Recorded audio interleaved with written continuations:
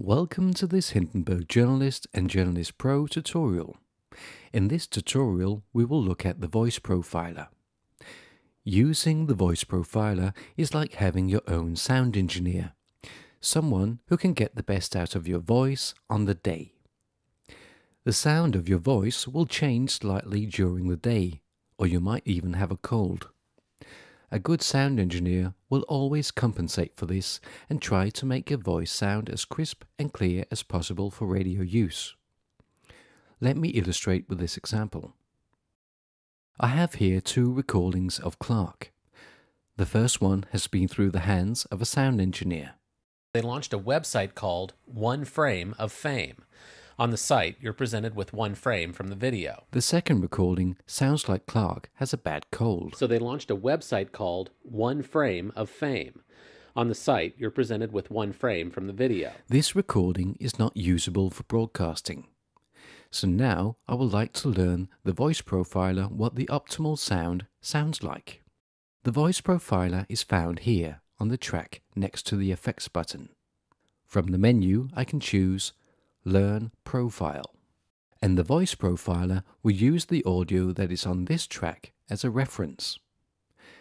Keep in mind that it's from the entire track, so only have relevant audio on the track. The voice profiler has now taken a snapshot of the sound, and that I can save. Let me save this as Clark. Now that I have saved the profile for Clark, I can apply it to the track with the poor sounding audio. Let's first listen to the clip again. So they launched a website called One Frame of Fame. On the site, you're presented with one frame from the video. And now I will apply the profile. Apply profile, Clark. So they launched a website called One Frame of Fame. On the site, you're presented with one frame from the video. When I play the clip, we can hear that the voice profiler has adjusted the EQ. This sounds much better and could be used for broadcasting. So they launched a website called One Frame of Fame. Let me try to turn the voice profiler off for a second. On the site, you're presented with one frame from the video. You mimic the pose in the frame, take a shot with your webcam, And then back on. Lots of different faces and poses blending together. Now that we have a profile, we can reuse that in any other session. I will now open a finished radio program.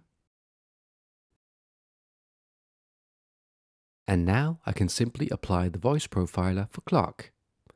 And Clark will sound his best.